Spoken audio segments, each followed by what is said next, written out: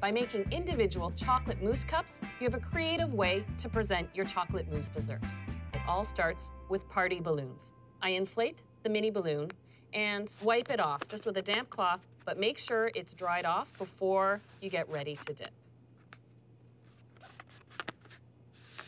There we go. I have about 4 ounces of melted dark chocolate that's been cooled just to room temperature.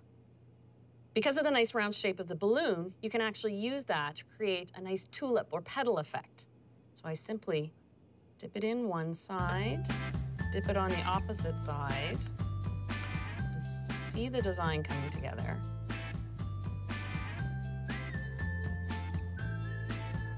There we go.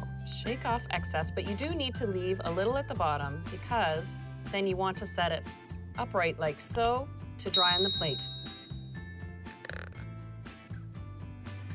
When you're dipping your balloons, make sure you check the bottom, that it has a complete covering so that your mousse doesn't leak out the bottom. Now, you need these to set completely. So that can take a little while at room temperature. You can pop it in the fridge for just 10 minutes. I have some already set.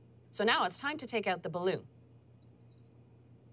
Now, you don't pop it like you're at a surprise party because that'll actually shatter the chocolate. But right where you tied the balloon at the top, there's a little give, and so just gently pierce it, and then you can stretch out the balloon to open the hole, and look, as it shrinks, it lets go of the chocolate. And then just carefully pop it out.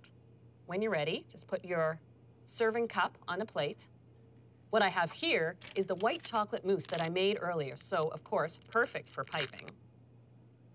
I love the contrast between the white chocolate mousse in the dark chocolate cup.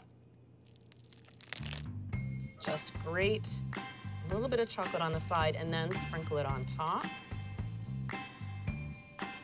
And then fresh raspberry to cap it all off.